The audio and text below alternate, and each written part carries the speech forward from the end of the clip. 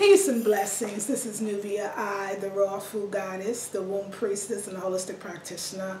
All right, y'all. So I am on a dry fast. I'm still doing the 1 day on eating, 1 day off not eating, and I don't really know how long it's going to last. I've lost a lot of weight. I have not weighed myself. Sometimes I think a little too much, and sometimes I say, hey, it's great. You know, it's interesting. I don't know when I'm going to stop, because I know at some point I want to eat daily and just stop eating after a certain hour, maybe after 2 or 3 p.m. But at this point, this seems to be working for me. And today I feel a little more hungrier than usual. Yesterday I ate and I had some couscous. And as you all know, I used to have this fabulous kale couscous salad on my YouTube channel, and I took it off because I know that couscous has gluten, even though mine says organic, but I don't think that matters. And the gluten gives a lot of people sensitivities. A lot of people are very sensitive to gluten, and I started noticing that when I ate it, and I ate a lot of it, I would get like bloated stomach, my skin would puff up, my eyes would get bags under my eyes, which means that the liver and kidneys is working hard to digest. And so I stopped totally. Well, I had this little bit left in the house that I bought for my daughter maybe months ago, and I was craving it last night. And so I made it, and what I found today was I got the puffy eyes and the puffy face. So I'm definitely feeling a little more, maybe not even hungry, just a little more tired and drawn.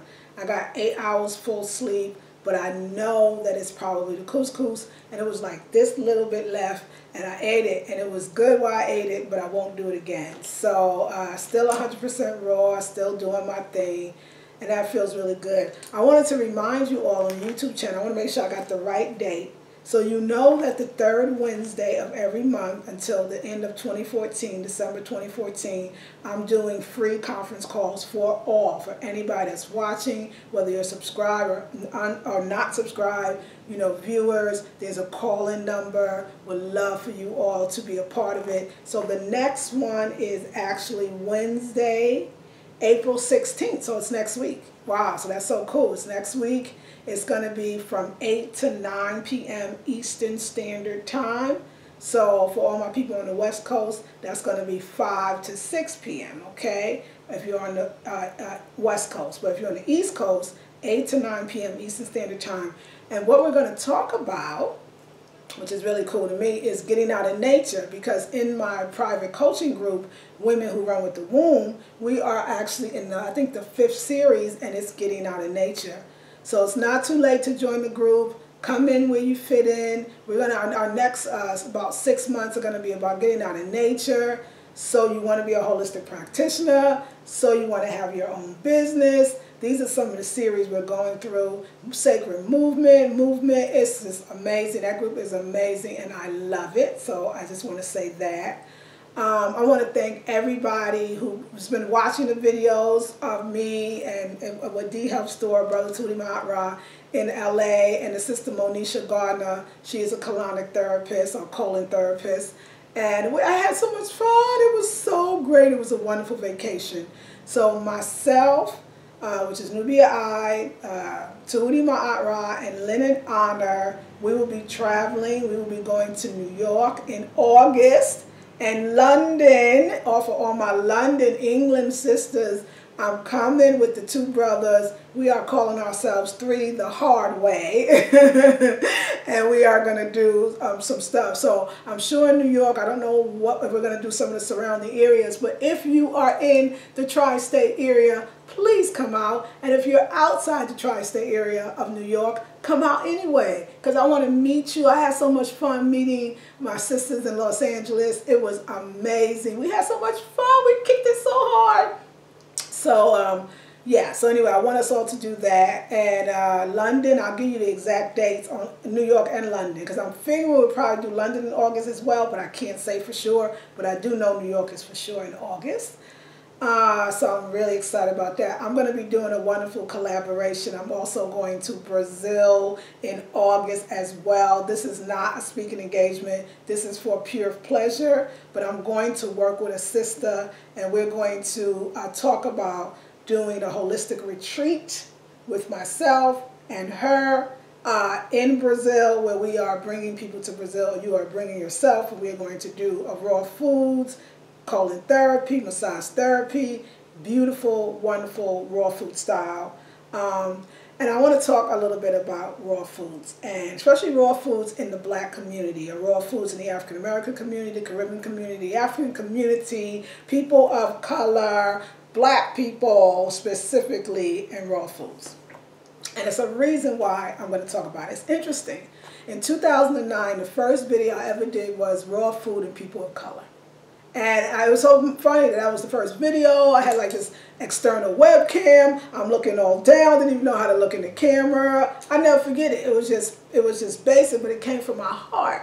And so I want to do that again. I was thinking about a lot of us I know that's into raw foods. You might be subscribed to Fully Raw Christina, or Megan Elizabeth, or Paul Neeson, or Tony Sebasta, or whoever you're subscribed to. And most of them are probably not looking like you. And I don't have anything against people bringing information that is good. But what I would like to see for us is a real revolution. What I would like to be known as the premier raw foodist advisor to our people, to people of African descent and anybody else that's feeling it. But the reason why I think it's so important is I notice like a lot of times and other communities in the raw food community, they will start naming, raw food people. I really hear them name Karen Calabrese. I really hear them name Annette Larkins, or Iris Latam, or Storm Taraferro. Or, there are black raw foodists that have been raw foodists forever. And what I want to do is put it on the map. That's why I'm doing this raw intensive.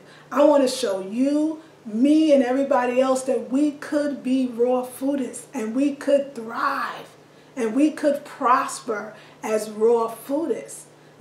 We need to put our hat in the mix, if you will, and let people know that we are raw, we are beautiful, we are proud, we still love ourselves. We can be Afrocentric, or, loving yourself and your culture, and be a raw foodist. It's not an oxymoron. It really can be something that is beautiful. And this is not against anybody else that's doing it that's not black. What I'm saying to you is we have specific needs. We have a legacy that we're coming from, not just the standard American diet in itself. No, not just that. We're coming from a slave American diet as well. And so we're so used to eating the foods that was left to us, thrown to us, rationed to us. And we turned it, as amazing as we are as people of African descent, we turned it into something that is absolutely amazing and beautiful as far as creativity. But it's killing us. And so what I want to do is, the reason why I'm doing this raw intensive is, I want to be able to take you from cooked to raw foods, but taking into account our legacy. Taking into account our taste buds, taking into account the foods that we're so used to, and understanding culturally what it means for us to eat certain foods. Think about culture. If you're from the Caribbean culture, there's a lot of goat meat or cow hill soup or different things that are part of your culture. African American culture, a lot of times it's fried chicken, barbecue, anything. We love some barbecue. And there's reasons for that. And how do we get away from that? How do we transition into raw foods and still have that taste until eventually we start loving foods as they are, not even gourmet anymore?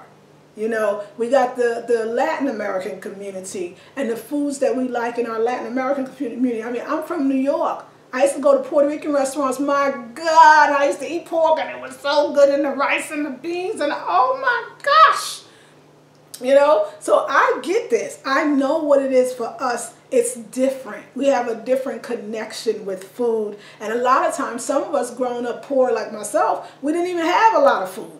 So once we started making it our own, got out the house, got out our situation, moved away from home, got the jobs, the so-called good jobs, or maybe the bad jobs, but got the jobs, we said we're going to eat like everybody else. And now we have the diseases like everybody else. I remember a time when black people didn't get cancer as much as we get it now. I remember that. I mean, you all may not, but I do. Diabetes, not as much as we're getting now. So what's going on? I mean, I know a lot of it is. And also, I want to talk to the fast food generation. I want them to join the raw food intensive. So I'm just saying that I'm loving y'all. I want our celebrities. I want our Alice Walkers and even Iyanla Vanzant and Oprah Winfrey and other ones to really be able to have a place. That's why I want to do this retreat where they, as celebrities, and I know celebrities enjoy their privacy, they deserve it, can come and be in a group of people that share common goals and culture and able to heal on raw foods. And I want to be that woman that brings it to them. I was thinking about Dr. Ben, Dr. Henry Clark, Ivan Van Sertima, all these people that, and I know especially Dr. Clark, I mean, the diet that they were on. Could you imagine had they been eating the right foods and having somebody there to provide raw food chefs to provide the foods for them so they can continue to give the knowledge and the wisdom, and they gave so much and we are so thankful. But imagine if our scholars were able to eat the right foods. We got some new scholars I would love to bring raw foods into their lives and really, I'm gonna do one day I'm gonna do a raw food intensive just for our black scholars and people that are keepers of the knowledge. I think the new revolution is not just the information, not just the African pride that we must have in ourselves to be productive citizens, but also the foods that we eat. They must be of its highest. I've been doing this for a long time and it makes a difference. And so, yeah, I mean, I want to see a raw food channel or my raw food channel reach 100,000 viewers, just like the black hair channels do. Because if we don't put the right foods in our bodies, we might as well forget about hair and everything else. We won't be here long enough to enjoy our hair or our bodies. So, I mean, it's so important. If we don't look at our diet as the #1 thing to keep us going, to thriving, to our longevity, what are we looking at? And I want us to recognize that there is a woman, Nubia I, who loves you all so much, and she wants to bring that to you. And anybody else that's watching that's not African American, you're a person of color, you feel me. You know that there's Korean cuisine or Vietnamese cuisine or all these things that may be difficult for us to come away from. But a lot of times, at least Asian culture, there is an emphasis on lots of vegetables. I know in African American culture and Caribbean culture, vegetables are mostly root vegetables, and a lot of them, the green stuff comes out the can. We can't keep living like that. We have to change. That's why I'm doing this raw food intensive. Y'all don't even know. Y'all don't even know what I've been doing and how much I've been meditating and all this dry fasting. It's bringing up a lot. We can't keep getting diabetes. We can't keep getting high blood pressure. We have to stop. We really have to stop. And I know that we can. So I know that I did an interview with the sister Monisha Garner out of Torrance, California. We were talking about colonics, and I do understand. Somebody wrote, it was beautiful, it was wonderful, I love the comment, it stayed, but they talked about their experience with colonics wasn't good. And I can understand that. Let me explain to you a little bit about what I understand about colonics. I think that most of us need a series, because after the first one, you can become constipated, bloated, can't, move your bowels for a while. I think that the job may not necessarily be able to be done in one session, particularly if you're coming from the standard American black diet, and you're probably going to have some difficulties. And I think a series would be good. But I do think there's a point where we'll get our bodies so healthy, particularly doing a raw food lifestyle diet, that we won't even need the colonics anymore. But I think they may be good to jumpstart it ourselves. So do your research. Find out for yourself. See how it works. Colonics are more than just physical. What I found for me was I was not releasing. I would allow myself to release after the water was, inserted and the water was pushed way up into the colon, and then I was supposed to release. I was unable to release a lot, and it had nothing to do with my body not functioning properly. It had everything to do with the metaphor of what am I holding on to from the past that is preventing me from getting what I want. And I am a raw foodist.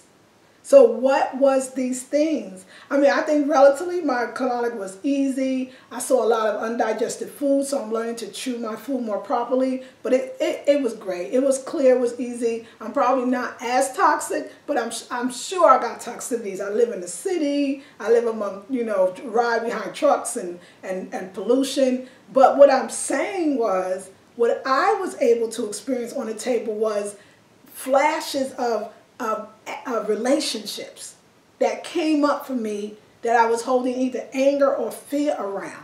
And they came up on that table, and I was able to release them when I had a bowel movement after I got off the table. That's why you want to clean your body. You're holding on to things that are in the way. And that's why you think, why can't I leave this job? Or why can't I get this promotion? Or why can't I really start this business that I keep talking about starting? Or why can't I really just lose this weight once for all, or be healthy, or leave this relationship, or enter a good relationship? It's not your lack of willpower. It's your diet. It's what's coming in and going out. It's what we hold on to. So when you do raw foods, you're really letting go of more than just the negative foods. You're letting go of the feelings, the emotions that are attached to the foods that we eat. And if we have a cultural affinity to our food, if we are connected to our food and through our culture, then we're really holding on. And what could we let go? How can we, as people of African descent, start a new culture? Because I understand why we have the barbecues and we get together and we're around food. It's normal to socialize around food, to be with the people that you love. But you know afterwards, once the night go down, everybody drinking a while, now everybody want to fight or act up. Or if they don't have a fight, they go home, they got the itis, they want to go to sleep now. They're aggravated, they got a hangover, even if it's a food hangover. We could have raw foods and throw down, just like in any culture, and throw down with our cultural foods and be happy and healthy and looking good and losing weight. I was even thinking about this acceptance of getting bigger. Even especially in our culture as black people or people of African descent, we think it's normal. Oh, I'm almost 50, girl. You know how it is. Metabolism slowed down, and girl, everybody my size, everybody's fat, so it doesn't really matter. And what I'm telling you is the aging process is an illusion, and the standard American black diet is killing us, and it's aging us prematurely, and we don't have to go out like that. We don't have to go out like that. People could say whatever. Somebody left this ugly, nasty comment on one of my YouTubes. Said she was with me since 2009, and I'm not the same, and I changed. I'm always talking about these classes. Classes are to learn. If you don't know, you have to get the information. Why wouldn't you want to get it from somebody that loves you, cares about you, and look like you? Do you really think I'm doing this for nothing or the money or whatever? Do you really think? I don't want to be the only black raw foodist. I want to be able to have our own raw food restaurants, not just one in a town, but many. I want to see other black holistic practitioners fully healthy, whole, and complete. Not just halfway, not just went to school, got the skills, but they jacked up. I don't want to be the jacked up holistic practitioner, and I don't want you to be that. I want a group of people that I can call and go see and hang out with, and we could be around food in a more healthy way. I am doing it for selfish reasons. I need camaraderie from people that look like me. So yes, I am being selfish. I need you to be healthy so that we could all be together and won't feel so isolated. Like we're so alone. That's why I'm establishing groups. She said, all she talks about is groups, groups, groups. Do you know why? Have we so lost it? We're so disconnected from what works? We work well in groups. We need that support. We cannot do it alone, nor should we have to. That's why I create groups. I didn't even know what this video was going to be about today. That's why I'm dry fasting. You think I'm dry fasting because I'm greedy?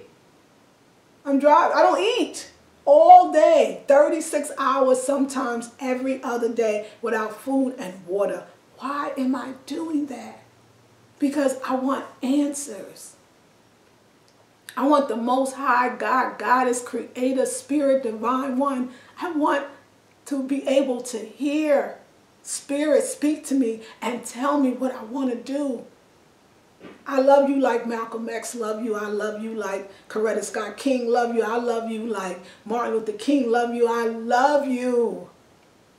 This is my revolution. This is what I'm doing for my people. This is what I was born to do. This is my tool. It's how do we love ourselves by staying healthy? How do we become respectable citizens so that everybody in the world could look at us and say, yeah, they are something to look after. Meaning to look after being like. They are an example of excellence. That's what I want. That's what I want. I want that more than anything. I want us to have great pregnancies. I want us to stop having fibroid tumors, endometriosis, and bacterial vaginosis. I'm done with it. We got to stop being so silent as black people about what we're going through. Because if we start talking, at least privately in a group, we'll actually start realizing that other sisters is going through it too. What I love about my group, Women Who Run With The Womb, there's no judgment. It's just love. What I'm loving about what's going to happen in that Raw Food Intensive, which, by the way, I have plenty of slots left. I'm excited. I'm excited. So join, $97 a month. I'm changing the date. It's going to start on the summer solstice. The summer solstice, June 21st. And I'll let you know more about that and why in the next video. So yeah, so my YouTubers, I want to just remind you that next week, Wednesday, April 16th, from 8 to 9 p.m. Eastern Standard Time, we are doing the free conference call. It's going to be entitled Getting Out of Nature. It's more healing than you think. We are so disconnected from nature. That's why we're eating denatured foods. I get it now. I figured it out. We're not going to be afraid of the sun anymore. We're not going to be afraid to get dark anymore. We're not going to be afraid to let our hair be nappy anymore. We're not going to do it. I'm a holistic practitioner. It's always more than what I show you. I've always got more to any lesson. It's never just the food and physical. The food represents the mental, the spiritual, the metaphysical, the metaphorical, you name it. I love people. I love all people. I really do mean it. I just love folks and I love being out with them. But our people, we are special and we have special needs. And I mean that in the best way.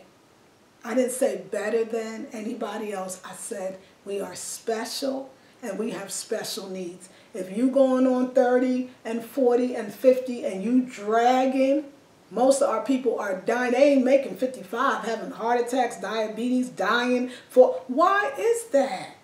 When are we going to take this a little more seriously? I'm going to do one for the men eventually. I don't even know if it's my place to do one for the men, but it's my place to do one for the women. I know that. Anyway, I hope I got everything out the way.